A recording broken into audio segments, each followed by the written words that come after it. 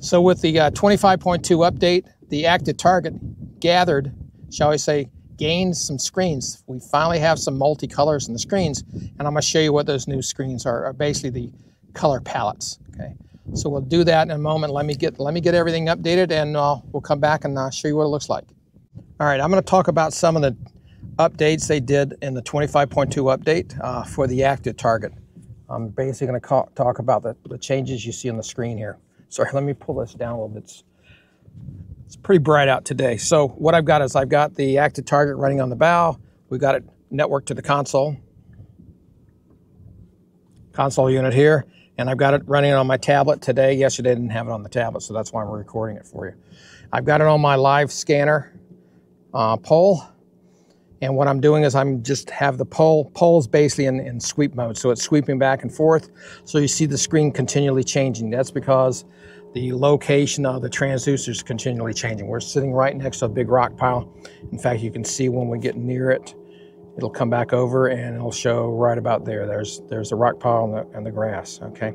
So anyway, basically I want to talk about the three of the four changes they made in the 25.2 to the active target. First one I want to do is let's look at the different color palettes. Okay, so right now if I go to the color palettes, you hit the menu, hit more options, you see where it says palette. This is my default palette, which is palette number 3, which is what I prefer. What I've noticed is just so you know, is if I change the palette here, the palette actually gets changed in the module, not in the unit, okay? So then if I change the palette on this unit, I go up to the other unit, you'll see the colors have changed over there as well. So let's go back. I'm gonna show you the new colors. There's three new ones. The first one is palette number 6, okay? That's this bright, ugly green thing, okay? I know some people like it. It shows up really good in highlight, the bright light that we have right now today. So that's one of them. The other one, the other two, if I can remember their numbers here, and I'll double check when I get, oh, I don't want to record that. Change the palette, it's number 8. That's one of the other palettes, okay? You can see how now we're multicolored.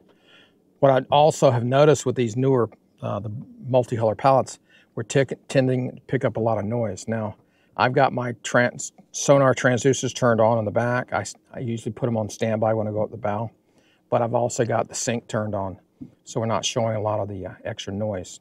So, but you can see that's one of our, that's color palette, I think 8. Let's go back, yeah. And then color palette 9 is one of the other color palettes. Again, each color palette is pretty much whatever you prefer, okay? They all show the same data. Like I say, the darker ones tend to show more noise. You can see the noise in the screen, see where it's showing it along the top there, that I don't see in my standard color palette. So if I flip back to my other color palette, which is palette number 3, you can see most of that noise is gone. Now, since we're on the river, we got a lot of bubbles in the surface. This is a highly turbulent area. There's a lot of current ripping, and so we'll occasionally get that type of noise there. So that's one thing. So we got new color palettes, multicolors. There's some other ones that have been there for a while, but these 3 new ones look like they're going to be pretty useful. Okay. So the next thing I want to show you, and this is where I need you to show, down on the bottom here on this screen, they changed this. It used to be zoom.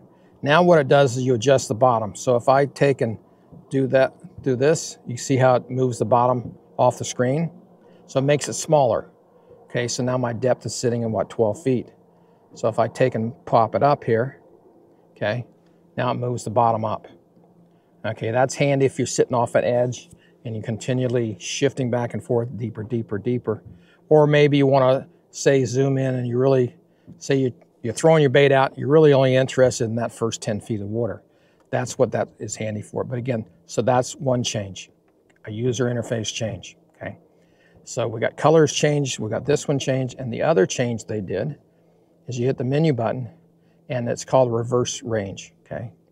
So right now our reverse range, in sitting in this 18 feet range, basically, we can see back, what is about 5 feet or so. So we take that off of auto, And now you see it shifted. If I say, let's look 30 feet back, see how it moves this cursor over, this point over. So now I can see a little bit further behind the boat. To me, that's fairly, I've actually caught fish looking behind the boat. You can see, I did that on Champlain one day. I was looking behind the boat. I saw a fish sitting back there at about 25 feet, which I knew was right off the stern of this boat. Threw back there and caught the thing, okay? And that's what this angle will let you do. If you're not interested in looking behind the boat, you may be missing fish. But then again, you know, it's up to you. I'm basically going to leave my feeling is I'm going to leave that setting in auto and just let it do its thing. Okay. But again, that's another new feature in 25.2. There's one more piece in the 25.2 that they did with the active target, and that was to allow you to do the depth offset, and that will help you to see your bait on the surface. We're not going to do that because what I really want to do is I want to measure, and I want to show you where you measure from, how far your transducer is underwater. But we'll do that in another video. But anyway, I appreciate you guys watching. I know this is a little bit quickie and pretty much basic stuff, but you know, letting you know what's new in this 25.2 update. Okay. Anyway, if you haven't subscribed, appreciate it. If you go ahead and subscribe to the channel. Like the video, please. And if you've got any questions, please feel free to comment. I always appreciate good, positive comments. Okay. All right. Thank you. Bye.